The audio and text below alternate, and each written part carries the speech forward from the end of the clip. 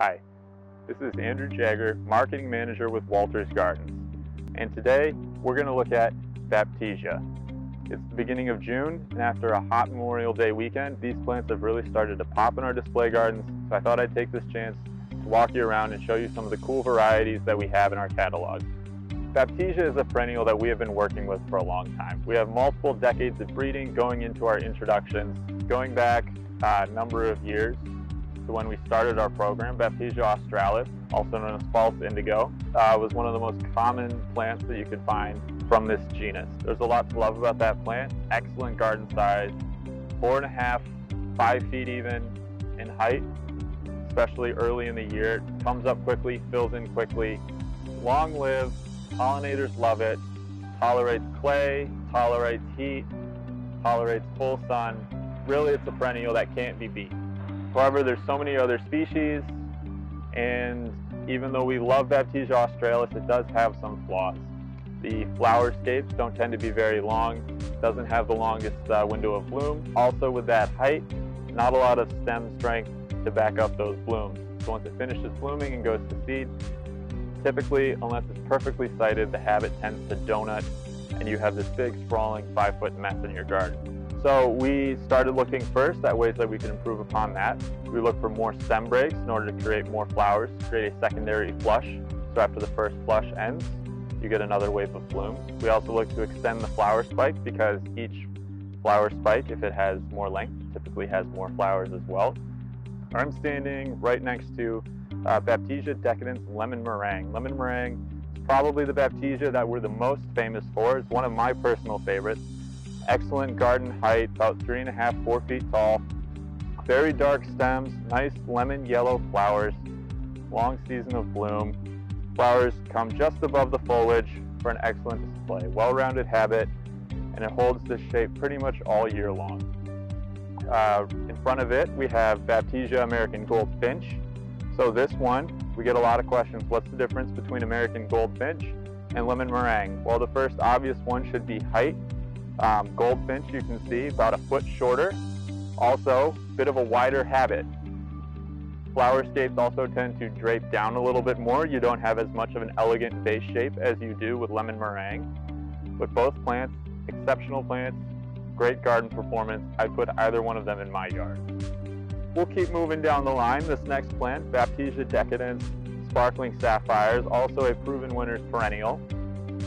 You can see it has a fairly similar shape to American Goldfinch. A little bit lower, a little bit wider, exceptionally long flower scapes. This plant has just started to get going.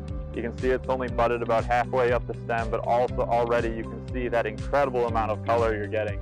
This is one of our darkest purples that we have in our catalog, and that's set off against a nice medium green foliage. So this is sparkling sapphires. Compared to Blueberry Sunday is more of a more neutral blue, more mid-blue than what you would get with sparkling sapphires. Blueberry Sunday will also be a little bit taller, have a little bit more of that rounded lemon meringue style habit. Okay, next up we have two varieties from our Decadence Deluxe collection. So what's the difference between a Decadence Baptisia and a Decadence Deluxe? Well, Deluxe gives you a little bit extra. So in order to get a lot of those desirable characteristics, excellent branching, stronger flower stems, Baptisia got quite a bit shorter. And now we're working to put some of that height back into the genus. So here we have pink truffles. Pink truffles, exceptionally long flower scapes again, much longer than what you would get on the straight species. This is also what we believe to be the first pink Baptisia that was introduced to the market. And this one will be a bit more leggy. It's got a lot of stem exposed in order to give you all of that height, but this is a great perennial for underplanting. Then another cool thing that you can get with Baptisia, you get a little bit of a bicolor. So here we have pink lemonade, and this one, the flowers on a dark charcoal stem, the buds are that kind of lemon yellow color, similar to lemon meringue, but as they age, they transition into this really bright rosy pink shade. All right, so let's keep working through the color spectrum of Baptisia. Kind of nice how many different colors you can get. One of the nice things about there being so many different species with so much diversity within the genus. First, let's talk about Burgundy Blast. This is one of our newest introductions. As you can see, it's got an exceptionally red-purple flower.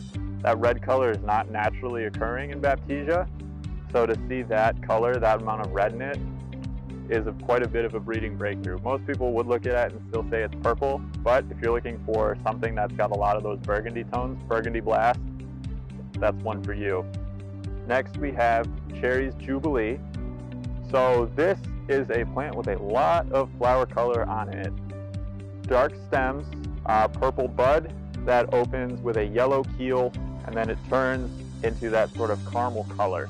It has a nice mix of purple, yellow, and caramel color.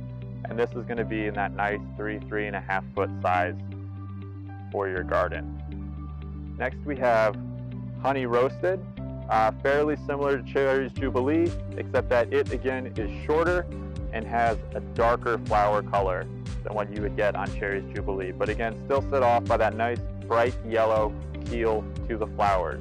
Thank you for joining me for this video. I hope you learned something new about Baptisia, and I hope even more that you're considering adding one to your landscape. It truly is a wonderful perennial. Be sure to follow us for all of our updates.